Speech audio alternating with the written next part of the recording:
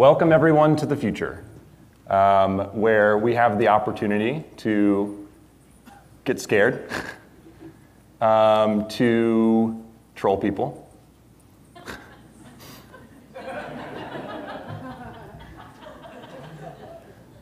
or to scare old ladies.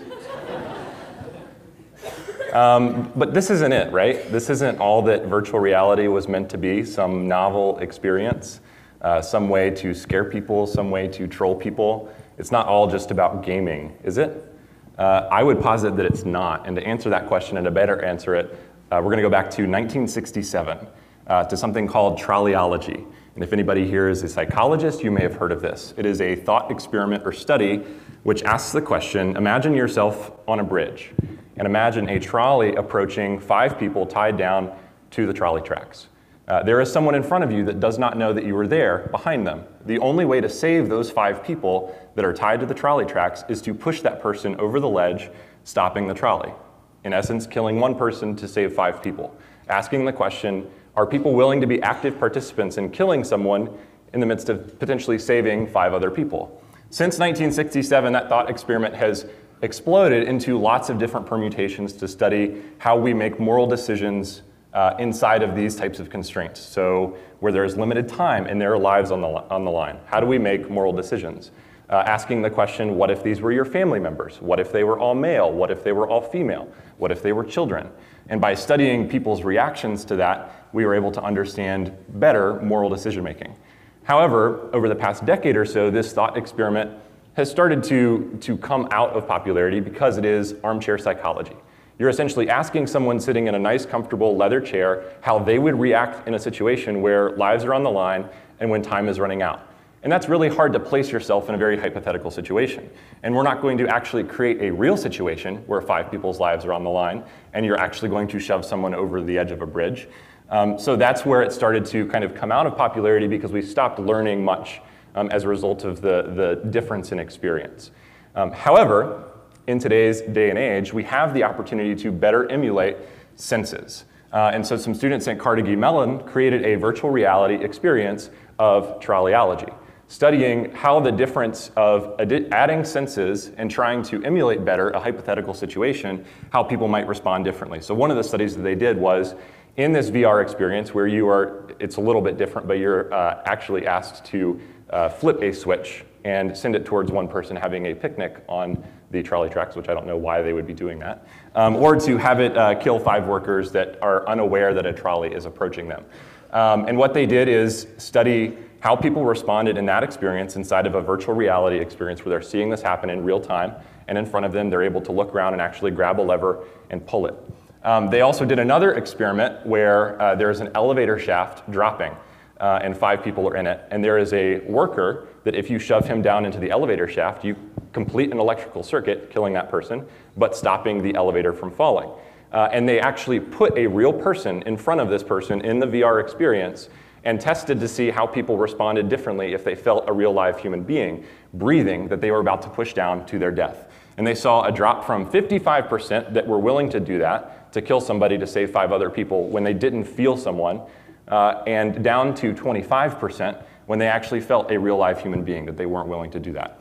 All this goes to say is that by adding more senses to experiences, the more that we change our reaction and interaction with content, with experiences, and the way that we experience reality. And so it's not just looking at something on a screen, it's no longer armchair psychology.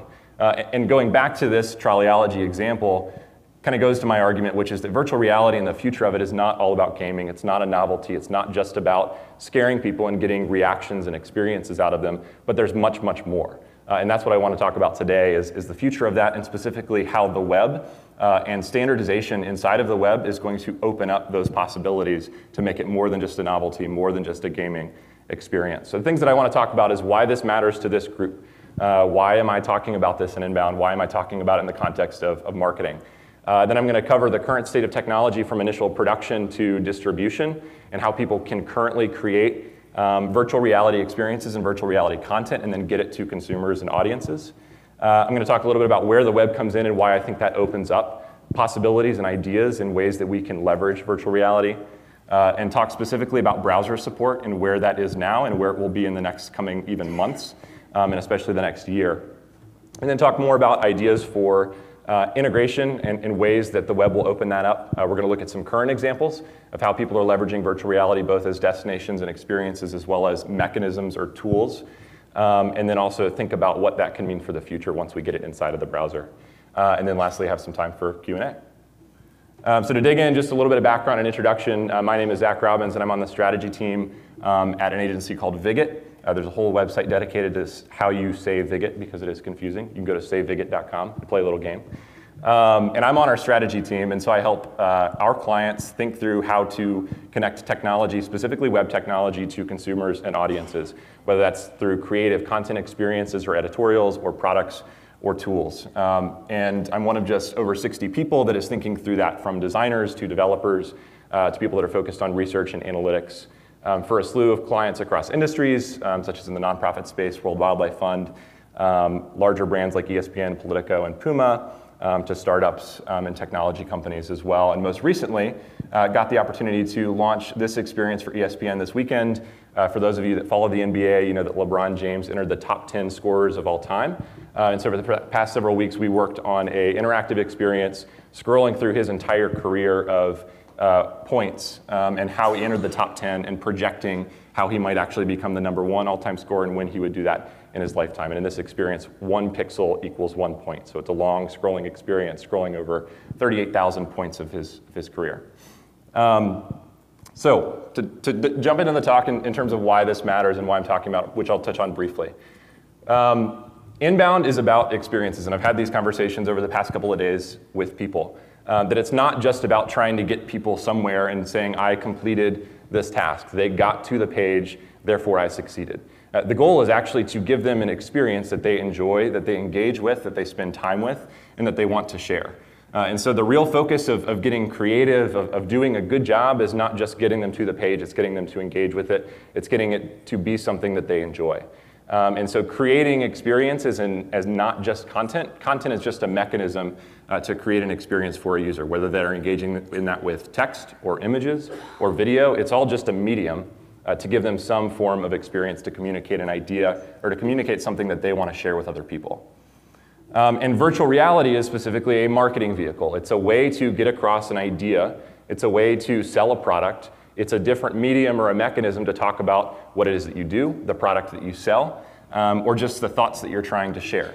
It's a different way for people to engage with that. As we saw in the early example of triology, adding more senses, specifically in virtual reality, and actually putting someone in the shoes or in a situation changes the way that they engage with that and changes the experience itself.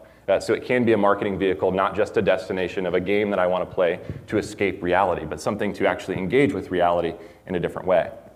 And lastly, it is a destination in and of itself. Because it is new and upcoming, people want to engage with it just for that fact. If you throw a bunch of Google Cardboards at people, they're going to eat them up, and they're going to try and go download some apps to experience it. Because it is new. People want to see what virtual reality is all about. If you have expo centers and you have an Oculus Rift, there will be a long line to try to experience the Oculus Rift because they've heard about it and they've seen those reaction GIFs and they want to know, what is that like? What is it like to experience virtual reality? So there is some novelty which we can capitalize on in the sense of just making something virtual reality or having a virtual reality extension of a piece of content or experience will make it in and of itself more shareable, more engaging, and more enjoyable. So to jump into how people can currently create VR content, how they can distribute it, where we're at now. It's come a long way in the past several years. So I was having a conversation with someone last night and asking, how do you actually create VR video, specifically 360 video? There are now a lot more ways that you can do it than you used to be able to do it. This is an example of a GoPro setup using 8 GoPros in a cube. And so it simultaneously captures all of those views, and then you can later stitch those together into a 360 experience. And we'll actually look at an example later on of what one of those experiences looks like, created by Patron. There are cameras now for $200 to $300 where you can capture 360 video, 360 photos.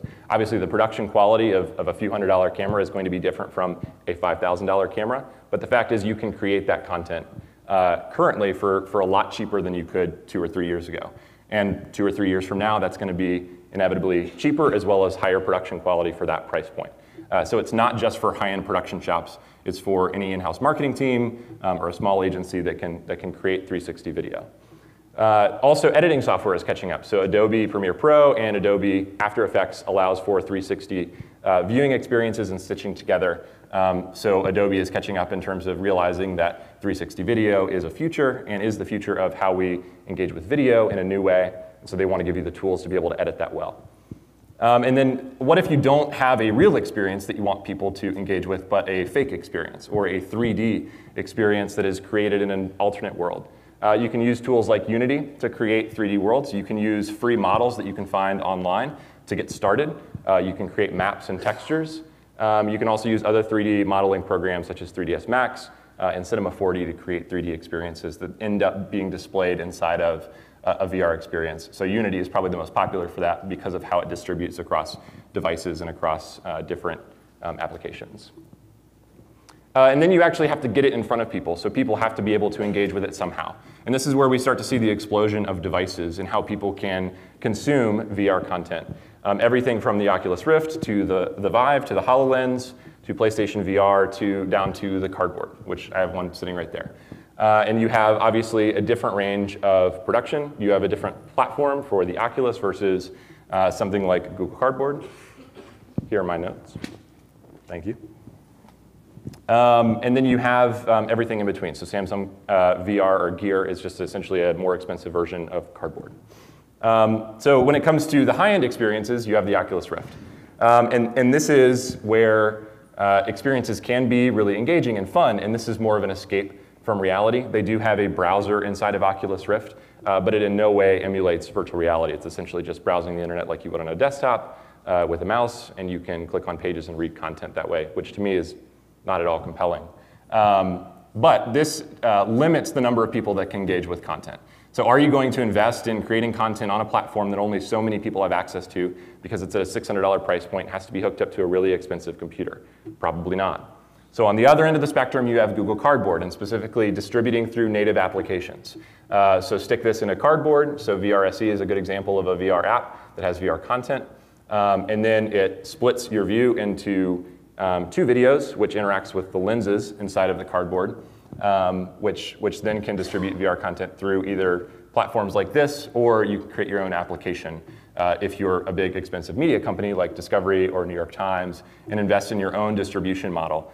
And right now, really, native applications is the best way that we're seeing people engage with VR content kind of on an accessible scale.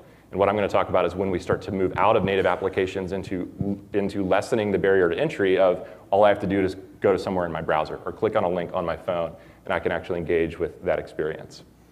And then on the other end of the spectrum, on the completely free, you don't need a device, scale is YouTube, which supports 360-degree video, which you can click and drag around, or you can actually throw into a Google Cardboard device and be able to experience. Currently, you can only do that in the Google Cardboard experience through their app. You can't do it inside of a browser, so you can't go to youtube.com or the mobile view of youtube.com and do that.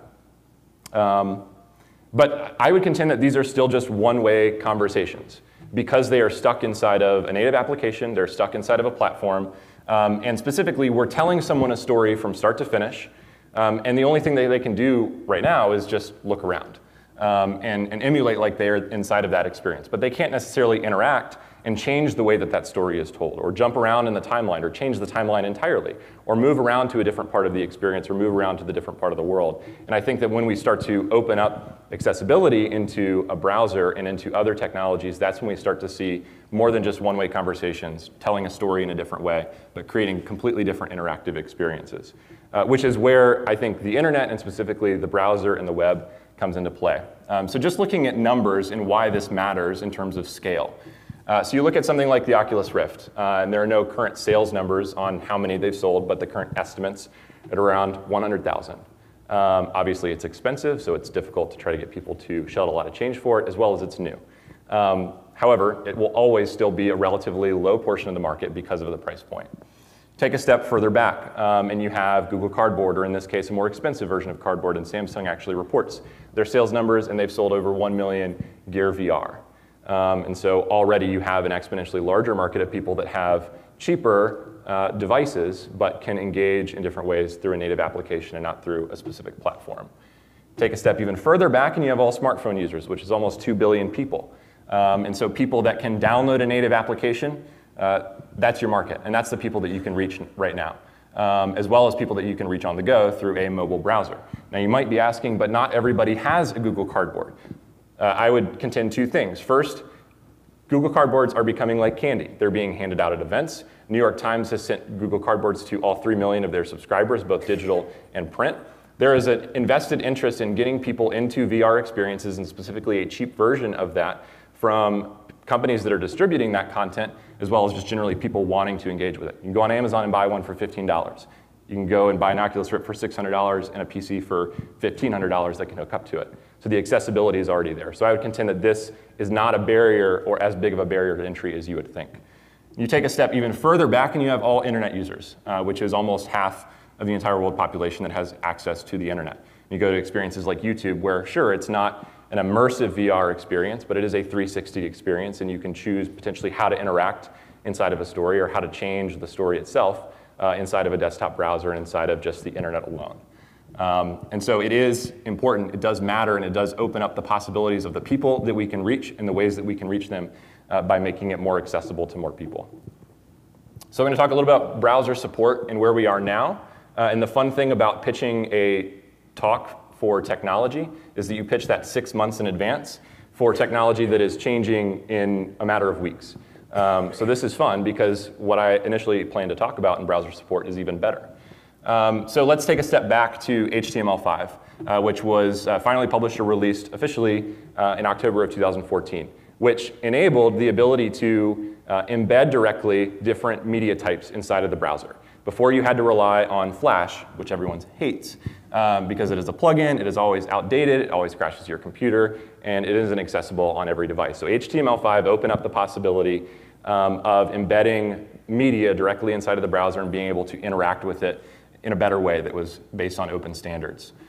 Take a step a little further down the line and you have WebGL. So before, browsers could only use the CPU to power graphics. And so you were limited in terms of what you could do, and your computer would still heat up a lot when you were watching video. But WebGL came along and allowed you to tap into the graphics processor, which enabled things like 3D drawing within the browser that doesn't kill your computer. And phones are now powerful enough to do that using WebGL as well, which is all based on HTML5. So now we have the ability to do a lot more inside of the browser, not just embed media, but also draw 3D objects and display it in a way that doesn't kill computers or phones. And now comes the fun part of the talk that I didn't plan on talking about until a month ago, which is a standard called WebVR. WebVR is a new standard that will be released in the next version of Chrome and the next version of Firefox, which standardizes the way that you can display VR content inside of a browser. You can currently tap into it using a polyfill. For people that do responsive website design, you remember polyfills when we couldn't use media queries in CSS3. It was a way to tap into an upcoming standard through essentially telling the browser, tricking the browser into thinking that it was standardized.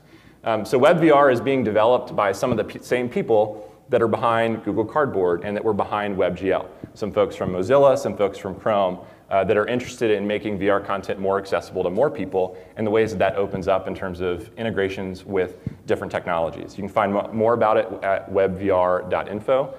You can also download the standard, you can look at the code, and you can follow updates on when it will be released and when it will be published and standardized across browsers.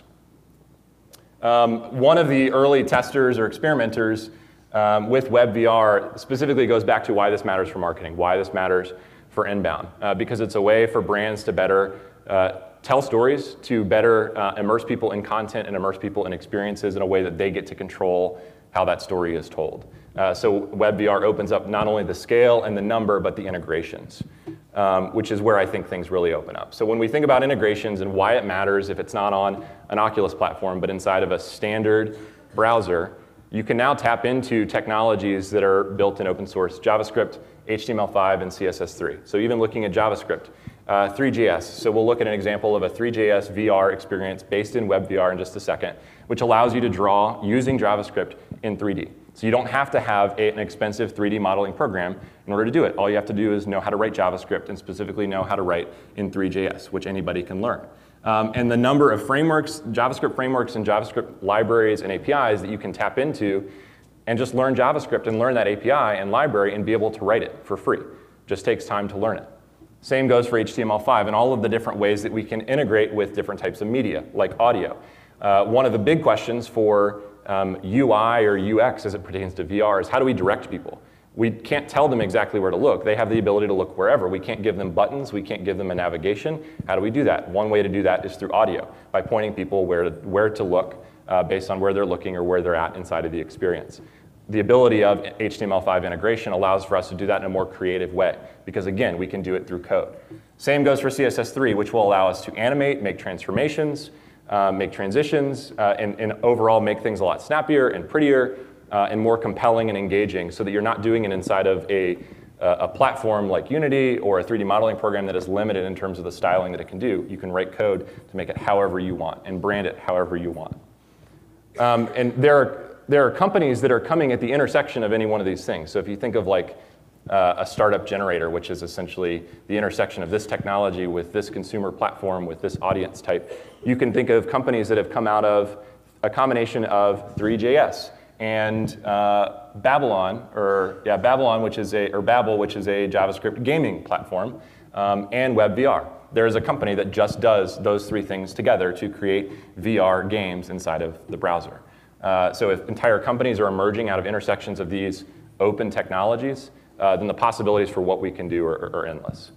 So I'll talk a little bit about ideas and show some current examples of how people are leveraging it, and then talk a little bit about the future of when it actually becomes standardized and when people like yourselves start to think creatively about how we can leverage it, or ideas that relate to our particular field, how it can be even more engaging or compelling than just a game and releasing or escaping from reality. So I'd bucket it into two categories. One is more destinations or experiences, where people are trying to go just to engage with that content, and that's the end in and of itself. The other is more a tool or a mechanism in order to learn something or a way to get something else, and it's just a better way to tell a story or a better way to engage people.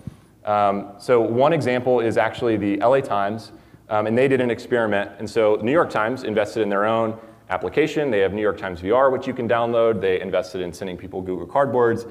LA Times didn't want to invest that much because they wanted to wait for standardization and making it more accessible. So instead of creating their own application, they tested a web VR-based experience. And this is specifically in investigating and discovering the Gale crater on Mars, which they drew using 3JS. So they drew Mars and the Gale crater specifically with JavaScript, which is cool, based on NASA imagery. So I'm going to show you a video. I would do a demo, but technology won't allow it. Of what that experience looks like inside of a web VR experience. And I'm going to step over here. Okay, maybe you can go to your phones and go to graphics.latimes.com/Mars-Gale-crater-VR and experience either now or later, as the video doesn't want to. Oh, there it goes. Nope. Okay. So we're just going to skip along, and you're going to get that. It essentially splits the video into two displays. And when you go to the site, you can go to it on your desktop computer. You can tour around inside of the browser on your desktop, or you can say that you want to enter the VR experience and enter into Cardboard. And then it uses audio and 3D text and markers to tell you where to go. And you click to move through that experience. And you have a narrator telling you more about the crater, and then about the central mound. And again, this is all happening inside of mobile Chrome browser. And then more about where the Curiosity rover went, and you can look around and see other indicators like the ancient clays. So I want to talk a little bit about what the LA Times learned through this experience. So they talked a little bit about why they chose to wait and not develop their own application and try to distribute content through that.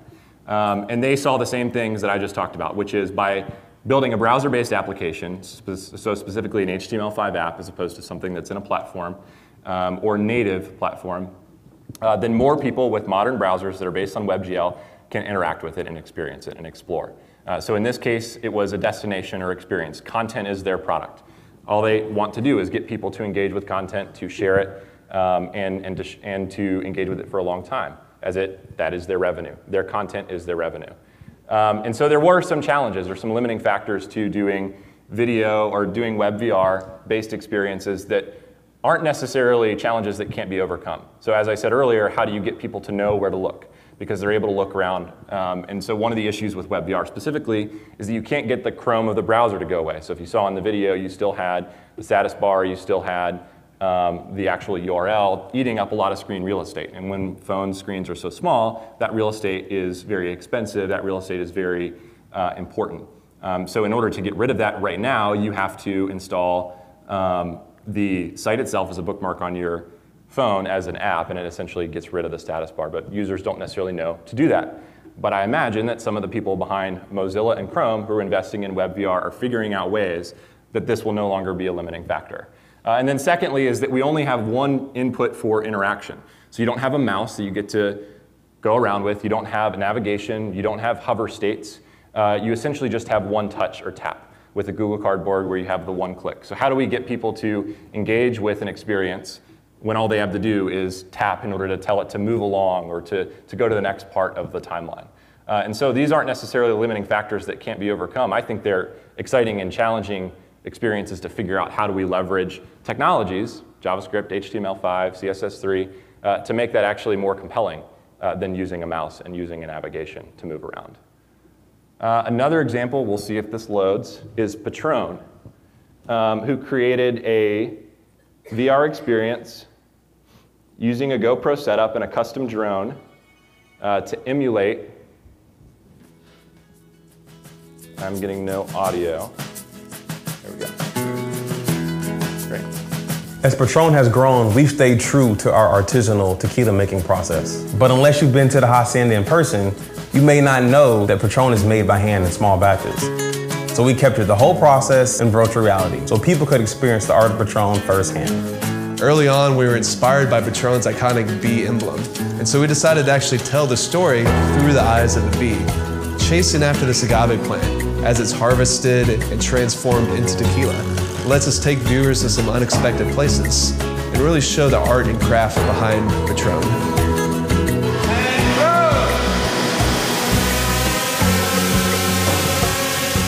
Bringing the story to life meant doing it in a way that had not been done before.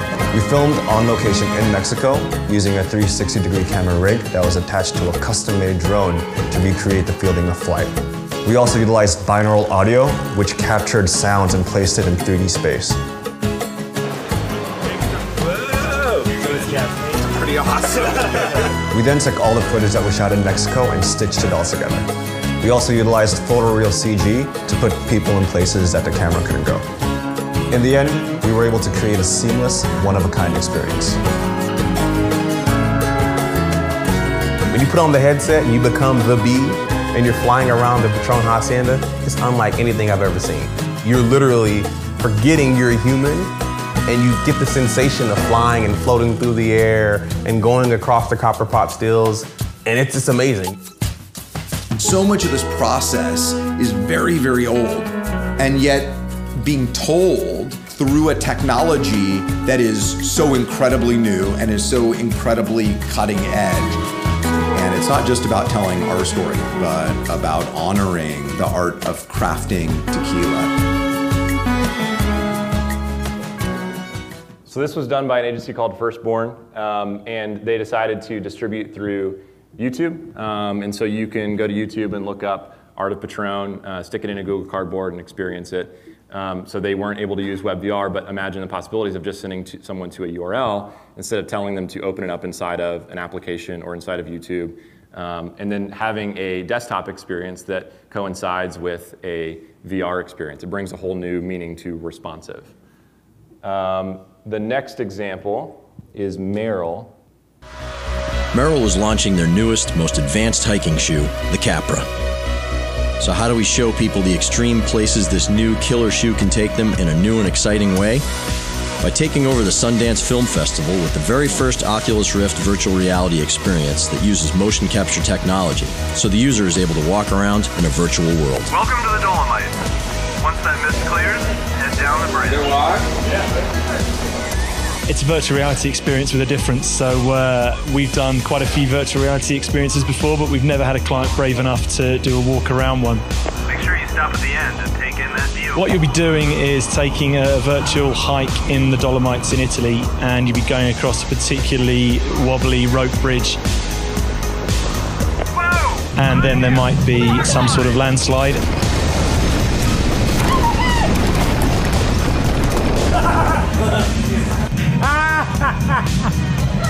And then you might need to find your way to the summit of a mountain. How am I scared in a little hallway, and yet it's unbelievable. It was wild, man. It was wild. So it's a virtual reality headset like there are many out there already, but the difference being this time is that we're using a motion capture system. So there's an OptiTrack motion capture system in the entire space. So not only do you have the ability to look around at whatever you like, you can also be tracked in that space. So wherever you go, we can simulate your view inside our technology. That was awesome. It was really cool. 4D elements like the bridge, wind, and the ground shaking made the experience feel even more lifelike. People were amazed. That's crazy. Way cooler than I was expecting. It was the most amazing thing ever. Terrified. I'm still walking like this. Literally felt like I was like... It's pretty intense. But actually moving through that space, there's no other feeling like it. Yeah. Speechless. Yeah, okay. Holy cow. And most importantly, it made them want to get outside and do it for real. Later, guys. Thanks. So that was an example of more event-based marketing, but then they generated a bunch of content off of that. Discovery did the same thing with a VR experience, jumping in the Grand Canyon at South by Southwest, generated a bunch of content, and then distributed that content. It was connected to Gillette. So telling you that if you sweat, specifically jumping into the Grand Canyon, you should use Gillette. So branded experience that in some way connects to a product, and in and of itself is the destination of the content. So I'm going to go watch that video, or I'm going to see Instagrams from famous people of them using the Merrill VR experience inside of an event-based context. The next, which I think is really exciting, is how do we think about these as mechanisms or tools, different ways that we can engage with learning something. And so an example of that, or in the case of Lexus, they use them as product tours. And so we'll see if this comes across. But Lexus Europe specifically is invested in a lot of 360 content and videos, and then you can put this into the YouTube application, into your Google Cardboard, and you can emulate what it's like to drive in a Lexus NX. And in this case, it's not displaying in 360 where I can drag around, but you could also do this on a desktop. So if you go to YouTube and search for Lexus Europe 360, you'll find some of these videos and experiences, what it's like to sit inside of a Lexus. As opposed to trying to get them to the dealership and actually to test drive a car, this is a little bit of an in-between step. So that's from a marketing perspective and how to get people to experience products in a different way. But then there's even more examples of how we can use VR to engage with content differently. So medicine, it's an example of a little girl that was born with a congenital heart defect, and the parents had little options in terms of what they could do. They were essentially told, your daughter is going to die. But they sent around 3D images of her heart to a lot of different hospitals, specifically Nicholas Hospital in Miami, and they have almost like a development perspective on how they treat working through problems. They have daily stand-ups with their team, and they talk about problems that they're all working on. And so they worked on this problem, and they were going to print a 3D model of her heart to figure out how they could potentially mend it in such a way that would save her life. The 3D printer that day was broken. And so they threw it into a web VR-based experience inside of the browser, which was easier to do than distributing in a whole application or writing in an iOS or writing in an Android. And they threw it into a browser, and then they all took turns looking through the cardboard, and they figure out a way to mend her heart because of the way that they were able to see it in 3D space and move around together and talk about the ways that they could potentially do surgery to save her life, which ended up happening. So the ways that we can use VR, and specifically easier and more accessible based content through web VR, can change the way that we think about medicine, the way that we think about saving people's lives. When we think about education, the way that people learn, interesting, if you do a Google search or a Google image search for VR inside the classroom, it actually shows images of people sitting inside of a classroom inside of their VR experience, which I think is the exact opposite of the entire implication, is to get people out of the classroom. So how do we get people not learning through textbooks and not learning through hypothetical examples or scenarios, but how do we actually put them in an environment where they can learn? So if you think about any topic or subject, architecture, history, art, science, chemistry, you can think of examples of using that to train people to learn in a different way that you can't through just text or images or video, which is the current way that we educate. And the options here, I think, are limitless and really exciting. So going back to 1967, the exciting part of this talk is that it's at a place where you can go and experiment. Go to webvr.info. You can learn more about that standard. You can learn more about how you can write in 3JS and actually create experiences directly within the browser without going and buying a 360 camera. Because of browser support opening up accessibility in the ways that we can all create content, distribute content, and how people can engage with it. Thank you guys. Please rate my talk on SpeakerRate. The URL is there.